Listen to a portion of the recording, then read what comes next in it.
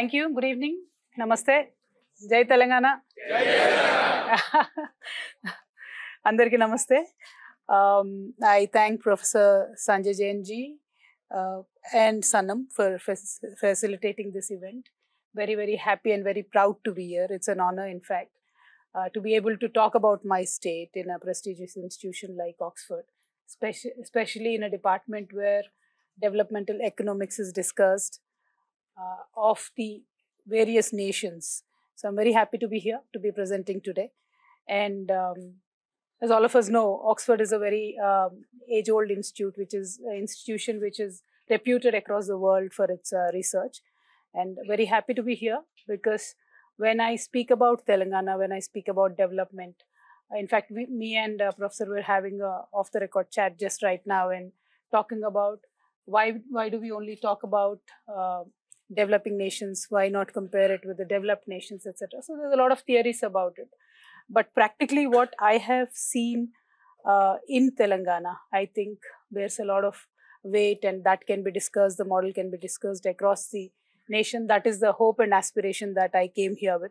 Otherwise, it's a very busy time in elections, but I took out some time to come here to make sure that if at all this model and the strategies that we applied for the ground path-breaking development that we have done in Telangana in a very small time, if that can be discussed, I think my one-day travel is totally worth it.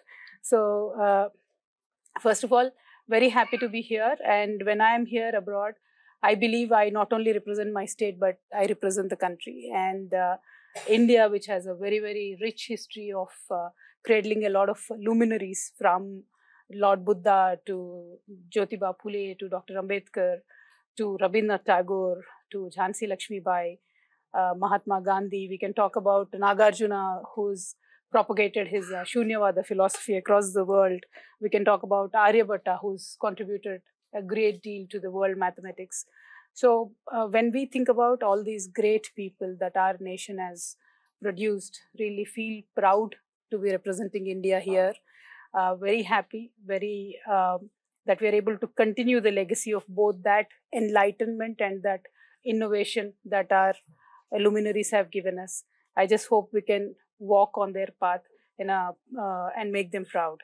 And when we think about the luminaries from India, we cannot but ignore Chanakya. His policies, his theory is known as Chanakya Niti, who spoke of governance for the welfare of the people and society. Sometimes it's used in a negative connotation, but when taken in a right sense, it speaks about the welfare of the people and society, and especially his Ardhashastra that provides timeless insights into the responsibilities of a statesman, a guidepost, I think, that echoes in the visionary leadership of our Telangana Chief Minister, K. Chandrasekhar Rao also. We call him KCR very fondly. So here on, I'll refer to him as KCR. And today I'm sincerely both humbled and also honored to stand before you at the prestigious University of Oxford to share the journey of my homeland, Telangana, and how collectively the vision of our people of Telangana, under the leadership of KCR, has set a model for a most integrated, inclusive, and equitable development. I mean, many people dream about equitable development. We saw it happening, and that's a proud moment for me. I will try and attempt to talk about how Telangana was formed and then talk about what were the issues that were the most important challenges and how we went on to address it. Well, Telangana is a long-fought journey. Although the state was formed in 2014 in June 2nd, it was a 5-decade-long fight. We were a separate state called Hyderabad state. We existed as a separate state even after Indian independence until 1956. And we were a prosperous state. We were doing good. But then in 1956, a conditional and a forcible merger happened with our neighboring Andhra Pradesh. Then, of course, since then, somehow the merger was never happy, made anybody happy. We were constantly struggling. We were constantly raking up the demand of a separate statehood. That kind of led to a very inequitable development. We've always had this grouse that we did not get our share, and we constantly started raising the issue. But then, of course, in 2001, Honorable KCR had given a proposal to the people of Telangana that why don't we fight in a very peaceful but a political battle to make sure the statehood is achieved. People have blessed him, people have stood with him, and we fought under his leadership from 2001. And of course,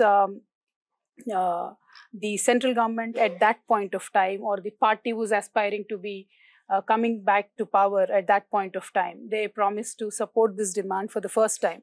So in 2004, it was for the first time ever that central government acknowledged that the demand for Telangana state exists, and they agreed and they put it in the common minimum program.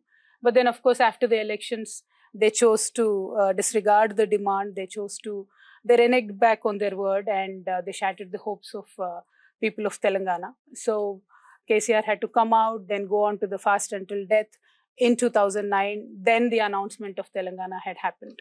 Well, the separate statehood movement was full of flip-flops.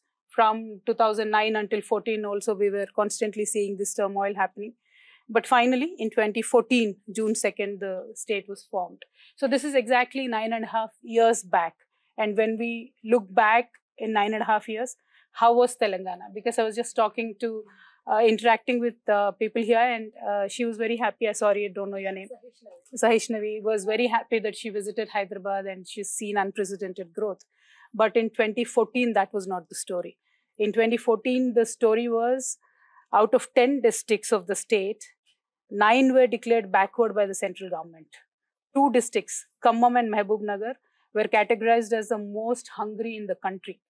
And the agriculture and allied sector, which supported around 46% of the population of the state, it was under severe distress, and the farmer suicides were number 2 in the country. It was very unfortunate, but that was the state of affairs. And we were a severely power distressed state. The shortage of power was around 2,700 megawatts, which ultimately led to a power cut of about 4 to 8 hours across the state.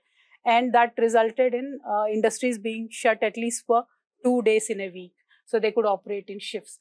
And neither we had adequate surface water for irrigation, nor did we have enough water for the drinking water. Also, of course, when your whole 9 districts are backward, revenue of the state was in shambles. So that was the situation in 2014, and that was the situation in which we inherited the state. But then what did we do? How did we change that situation from being a power deficit state, from being a state which had no drinking water, from being a state which had no irrigation water, now to a power surplus state, now to a state where we are number 2 in paddy production? How did that transformation happen? And that is the story I'm here to share with all of you. And the leader, KCR, he was an agitator. He was constantly agitating for the state. He has a very sharp wit and a sharp tongue. So he never spared anybody during the agitation. So people did have this fear that what will happen once the Telangana state is formed? How will the rest of the Hyderabad, rest of the people will be taken care of? But what I have seen for any society to transform, the prerequisite is that the leader of that state should understand how to convert his negativities into positivities. And I've seen that change happening in my own leader. Overnight, from an agitator, he became an administrator. He made a statement saying, everybody is equal to me. He stopped using sharp words. He worked in silence. He worked with strategy, which he was always known for. And he worked with commitment and dedication. I think that is a prerequisite that, undertook this paradigm shift. And of course, I am very well aware that I am standing in the Department of Economics, so I can't be giving flowery speeches. I should throw in some hard numbers at you. So I will do that too. But I'll have to tell you that from 2014, the careful balance of government spending, both in investing in infrastructure and also welfare, I think that took the state to the next level. So when we talk about the growth of Telangana in the last 9.5 years, the average of Indian GDP, when you look at all the 9 years, is 118.2% in the last 10 years, from 2014-15 to 2022-23. Whereas the Telangana's average is 155.7%. That's the increase of GSDP. So we always grew over the national average in the last 10%. So our contribution of Telangana state to the central's GDP grew from 4.1% in 2014 to 4.9% now in 22-23. But then the population was constant. It's 2.9 since 2014 till date. So that being constant, this contribution to GDP is the actual wealth or the contribution of my state to the country. Well, other than that, of course, economists take seriously the per capita income of any nation or state. So in 2014-15, we were at 1,12,162. Now, this year, we are at 3,17,115. So we have literally doubled the per capita income of our people. And this is in less than 10 years. But then see, per capita income also at times can be deceiving, because growth could be stagnated in few people's hands and not everybody probably gets a benefit of the growth. So there is a concept called as Gini coefficient. The lower it is, the better it is for the people. The lower it is, that means everybody gets enough share of the income. I'm very proud to tell you that my state, Telangana, ranks #1 amongst all states in terms of equitable income distribution. And our Gini coefficient is 0.10, which is literally on par with the Nordic nations, or even better than most of them. So this is the thing that makes us all happy. The poorest of the poor is getting the benefit. Everybody is getting the benefit. And how did we achieve this? My personal love, and India is an agrarian nation. We have to understand the fact. Any investment that we make has to be in agriculture. It cannot be ignored. That factor is taken very seriously in Telangana. 46% of our population is into agriculture. So we've made very, very serious investments in agriculture. In 2014, when we started, our agriculture growth was minus. It was minus 0.7%. And now, when you look at 2023, it is 37% in positive. So we have grown leaps and bounds in agriculture. And agriculture allied sectors, it could be dairy, fisheries, meat, poultry, etc. That we have grown by 13.3%. That was also negative, but we've grown now. And the best part is, even during COVID, we've kept on growing at 15.7%. And this is primarily because government intervened and procured every last grain of the crop or the yield that the farmers got. So they didn't have to go around trying to sell it, but the government purchased it, and that is how the farmers got the money.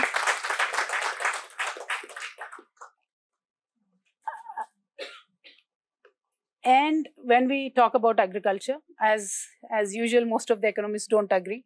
I believe economists, most of them are very elitist. When somebody wants to give an incentive to a person who is investing 2,000 crores in a company, that is fine. But when a government wants to offer an incentive to a farmer with 2-acre land, that is somehow looked down upon. But in Telangana, we've decided to hold the hand of the farmer from the tilling of the soil to the yield of the crop. So even before they start tilling the land, we give them investment incentives. And I'm very proud to tell you that 10,000 rupees investment that we give per acre per farmer every year, till date, in the last 9.5 years, 72,815 crores was directly given to 65 lakh farmers of Telangana. So this was the first step to make sure the farmer does not walk into the debt trap. So private debt is usually taken before they start tilling the soil. That is when the government intervenes and gives the money. Then when you look at every process, the quality of the seeds, Telangana is the only state which actually puts a PD Act, preventive detention cases if somebody sells spurious seeds. It was a serious issue during before Telangana state formation, and we've controlled it. So quality seeds we give, timely availability of fertilizers to the farmers we give, and of course surface water for irrigation is given. And I'm very proud to tell you today that we are the only state, or probably we are the only government across the world, which gives free water. There is no water cess on the irrigation water to the farmers. And we also give 24 hours free electricity. That again is there nowhere in any country. There is subsidized electricity for agriculture, but Telangana is the only government which gives free electricity, 24 hours free electricity to the farmers. So the farmer is now secure. He understands that he's going to get free electricity, free water, in time quality seeds, in time quality fertilizers. Before he tills the soil, he knows that he'll get the investment input from the government. He doesn't have to go for a private debt. So the farming is done in a much more secured manner. The most important thing, other than all of these factors, is a farmer who has a 1 acre land or a 2 acre land or a half acre land. Earlier also had the land in his name, but the records were never clear. In India, in many of the states, it is still the issue. So if a farmer has to go for raise a loan for anything, for a child's education or for some personal use, banks will not give him loan. Despite having a land, he will never get a loan. But the biggest revolutionary step Telangana government has taken up, we've introduced blockchain technology to map the land holdings of each and every farmer. And today, I'm very proud to tell you, 98 to 99% of all the farmland records are cleaned up and properly digitized by the government. And it is only with the fingerprint of the farmer that the records can be changed. So nobody can mess with your record, and there is a sense of security to the farmer, and the banks also can give loan to him. So he has access to additional finance if he wants to. So this sense of security net that we provided the farmer, I believe, is what led for the exceptional growth in the agriculture sector in Telangana. And of course, other than that, there are around 45,000 ponds in Telangana, which the government systematically invested and repaired using a scheme called Mission Kakatiya. And then we've linked all these ponds with the major irrigation canals that we built.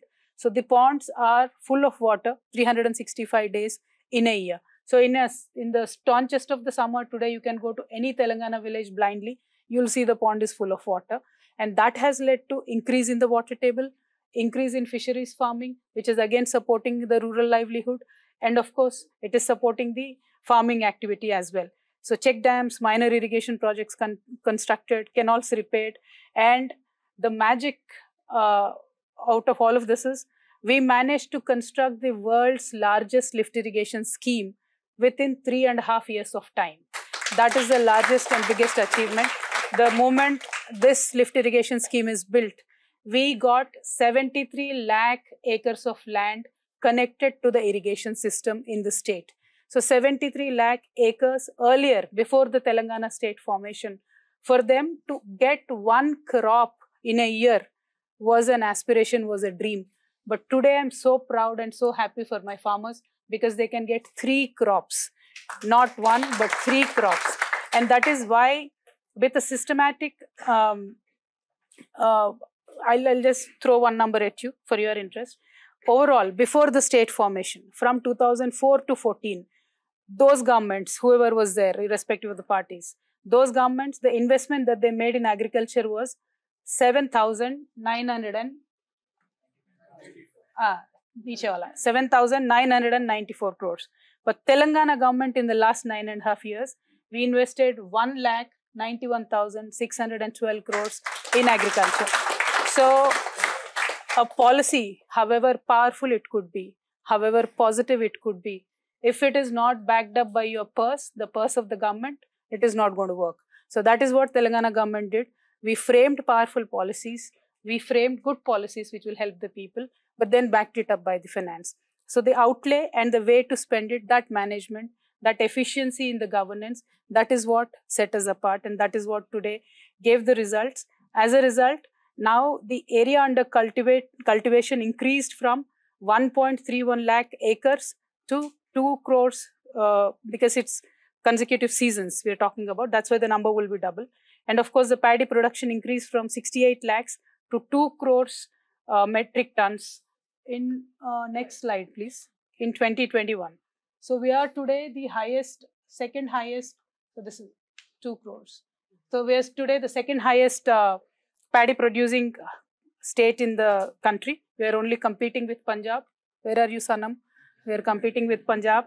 So, and then of course today irrigation facilities, as I said, are available to 73 lakh acres.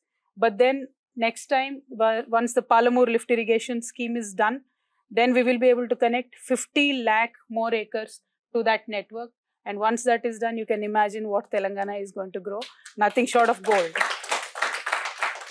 So one other important thing that we did, whatever revenue came to the government, we used it in a very positive way to make sure the cycle of prosperity continues, to make sure that the multiplier effect of the investment is properly taken care of.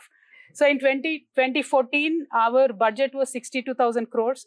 Now it has grown to 2,94,000 crores. And that is again made systematically invested into various projects, starting from drinking water, in which we invested 36,000 crores to make sure that every household in Telangana is connected. So most of us who have faced the power cuts, we know the problem and the pain and why we don't want to go to the villages in Telangana. But then that has transformed now, because Telangana government has very systematically invested 38,000 crores in the last 9.5 years to make sure that our power production capabilities increased. This one. So our power production, when 2014 we started, we could only produce 7,778 megawatts of power. But now we are producing 18,453 megawatts of power. And of course, we are focused on renewable energy as well. So in 2014, we only had 74 megawatts of renewable power. Now we are able to produce 5,741 megawatts of power. And with the industrial growth, our per capita power consumption, this number has grown to 2126 units. So that is highest in the nation and also almost equal to most of the developed nations. That is an indication that industry is doing well. Most of the individuals are doing well. So that is one of the international indicators. And I'm very happy that Telangana got there. And then when we look at the environmental challenges, world over, we are conscious that the world's biggest challenge in terms of climate change is taking collective responsibility. And people and Telangana government are aware of this. And we have systematically again invested 10,000 crores in a program called Telangana Ku Haritaharam, where we planted saplings, 280 crore saplings. And we made sure we fenced our forests. We made sure we thickened our forests.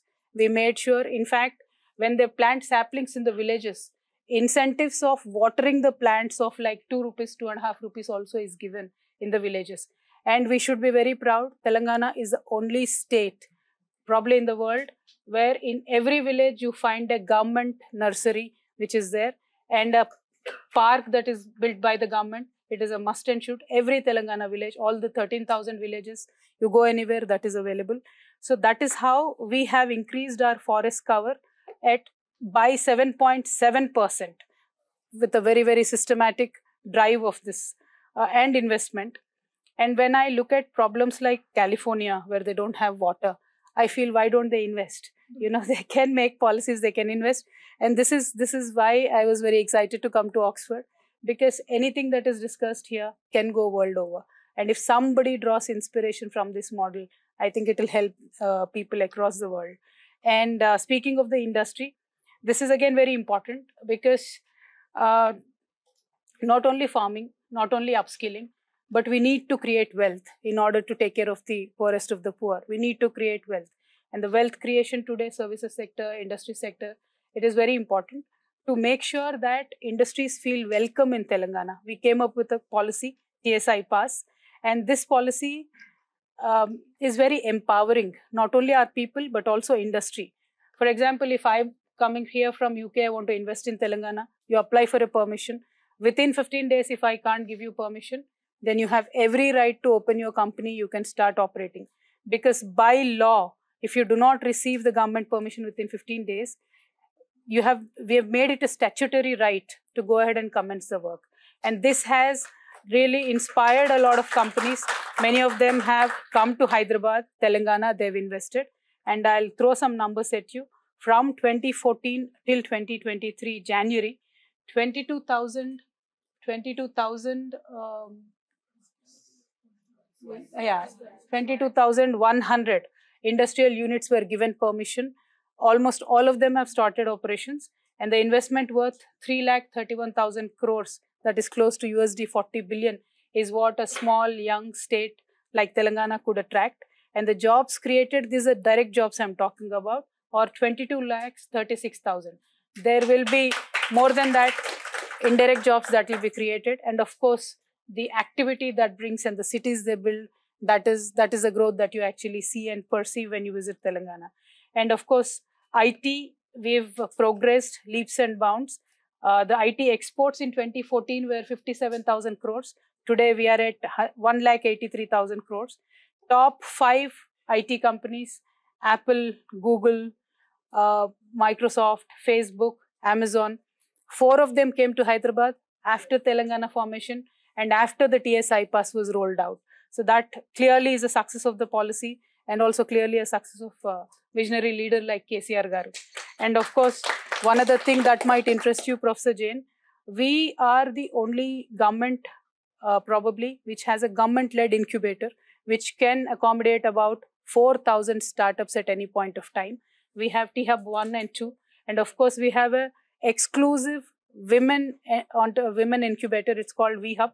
That is again government-led, government-supported, government-mentored. So access to finance, training, mentorship is also all taken care by the government. This is also very unique, and nowhere across the globe you see that. And of course, not only making sharp policies, our leader is a person not only with the highest IQ, but he has the highest EQ as well. So he thinks with his heart. I would say that because also I'm his daughter, I understand how he thinks. He has a very sharp intellect, but when he sees a humanitarian situation, he will not think about anything, he'll directly jump into it. For example, I'll tell you, one day we were just discussing, I had received an application of a person who's suffering with elephantiasis, where one leg gets very fat, they can't move. It is a disease, but then that person kind of cannot move out of the house and not work. I just asked our leader that this is a situation, how can we help them? With one pen stroke, immediately 80,000 such people across the state started getting pension from that very day and moment. So that is the emotions with which our government works. And we are probably the only government where, unfortunately, if somebody passes away in a government hospital, we have a special vehicle to transport the dead body from the government hospital to the village, to the doorstep of a person. It's a special vehicle that is there. It's a special drive. And another thing, this is again my leader's brainchild. Pregnant women across Telangana, institutional delivery was missing. So to make sure that they come to the government hospitals, to make sure that the delivery happens institutionally, we've designed a program where the healthcare worker literally brings the pregnant women for every checkup in a government ambulance to the hospital, takes them back, drops them at home. I'm sure this does not even happen in UK, where we know and understand, one of the best healthcare systems in the world. But the way we take care of our pregnant women, nowhere else in the world anybody takes care of them. Because my district magistrate, my collector, sits in his office on his dashboard. He knows how many deliveries are happening today in the government hospital. So that is the kind of work that is happening in Telangana. And during COVID, I should make a special mention. So when we knew that COVID was hitting and transport is becoming difficult, so we mapped out all the women who were going to be delivered in 15 days. And then we brought them into the hospitals, put them in safe zones, made sure the delivery happened institutionally, and then sent the mother and the baby home very safely. So these are the kind of disruptive, positively disruptive interventions that this government is taking care of. And I'll just give you one more example. And this again, with one pen stroke, my leader could make it happen. Telangana was a parched state. We did not have enough drinking water. It was a dry region. There was a lot of fluoride issues happening in many districts. So many people suffered with kidney diseases. There are still a lot of dialysis patients in Telangana. But in the combined Andhra Pradesh, until 2014, until Telangana was formed, across Telangana, we only had 3 government dialysis centers. When we brought this thing to the attention of our leader, with one pen stroke, he sanctioned 104 dialysis centers across Telangana, and we immediately gave free bus pass to all these dialysis patients. We made sure that they got the most modern care in all these dialysis centers. In the most costliest of the private hospitals, they reuse the machinery for dialysis, but not in Telangana government hospitals. We do it a one-time use and we take care of our patients. And this has really earned a lot of goodwill for the government and the leader. And of course, in every government, we are giving, people try to give pensions, but there is no reason or rhyme or the positive effect of the pension that the pension would give. Because in 2014, before 2014, when we saw, there were various governments which were giving pensions starting from 70 rupees to 200 rupees to person, which did not really make any difference in their lives. So I gave a number here. In 2014, there were pensions given to 29 lakh people, but the rollout was only 861 crores per year. This is per annum.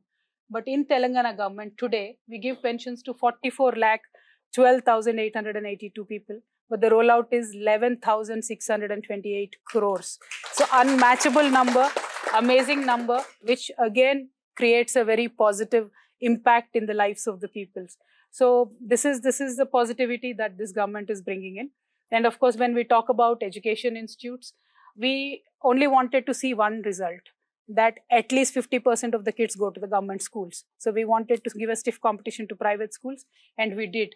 Today, this year, 2023, 50% of the kids are opting for government schools. 50% of course are still going to the private institutions. But then there are many numbers that I can give you. The best number that I like, we added 10,000 medical seats, very fresh this year, because in every district headquarters, we wanted to put up a medical college. And before 2014, I can't even begin to tell you, I'll just give you one number. For the backward classes, across the state, we had only 19 institutes. Next slide. 19 institutes.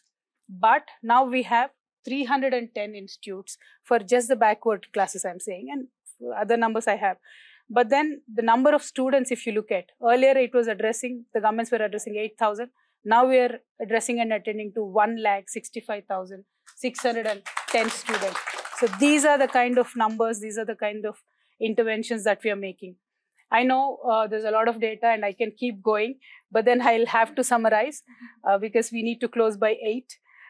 What I feel is the vision of KCR and this model transcends, all economic matrices. It just touches a human angle in governance. And I understand in economics, we always talk about the scarcity drives you to make certain choices. We did have scarce resources when we became a state. We were in dire condition. We were in distress. But the choices that we made led us in a very right way. And we hung on, we held on to those choices. And that is how we are able to create wealth today. And I believe a leader or a society should know how to harness the power of the raw resources that nature gives you into real wealth. I'll give you one example. Godavari River, Pranahita River was always there. It was there before KCR, it is there now, it will be there after KCR also. But the way KCR could build a world's largest lift irrigation project in 3.5 years and could irrigate 73 lakh acres just within a period of 3.5 years, no other leader thought about, no other government thought about. So that is the difference I'm talking about. How do we as a society harness the raw power of the nature that bestows us, and how do we convert it into real wealth? So today, whatever is grown in those 73 lakh acres, that is the wealth of our state. And that is how our GDP is growing. That is how we are growing as a nation. So, well, the Telangana model, when we talk about, the core of this model is to harness the existing resources that we have. And that I believe we've done wonderfully. And we are fighters. We fought for Telangana. We are fighters. We are fighting for the development of Telangana. And there is a joke in general about governance. They say if there is a bad government and you give them Sahara Desert, what happens is they'll create a scarcity of sand also. So that is bad governance. But when you want to look at a good governance, you should come to Telangana. I invite you, Professor Ji, please come to Telangana with your entire department. No, seriously look into what we have done. Tell us where we can improve, or tell the world what is working for us. And you can never get a better example than Telangana, because we were under duress and distress.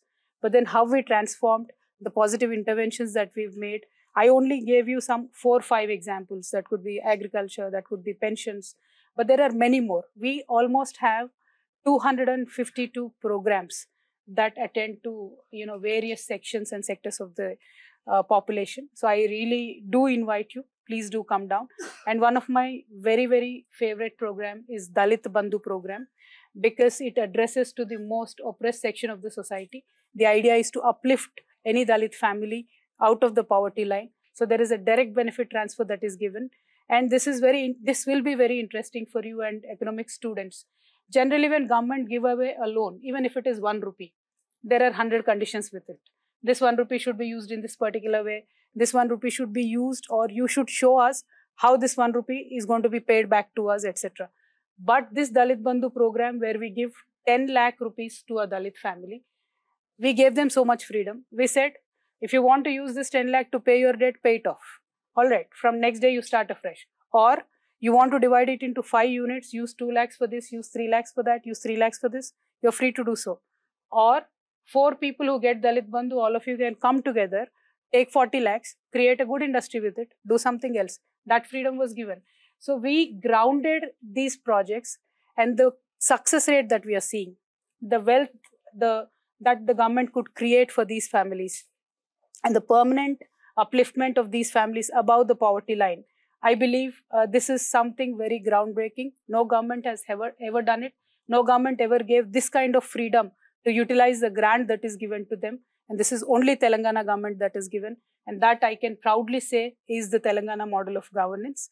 And ultimately, when we look at what all we have done, we gave our society a confidence to, pick and choose what they can do, what they cannot do, where they want to go. If a person from a humble background wants to go study in UK, we are giving them scholarships. If they want to still continue with the traditional livelihood, we give them help from the government. We help them upskilling.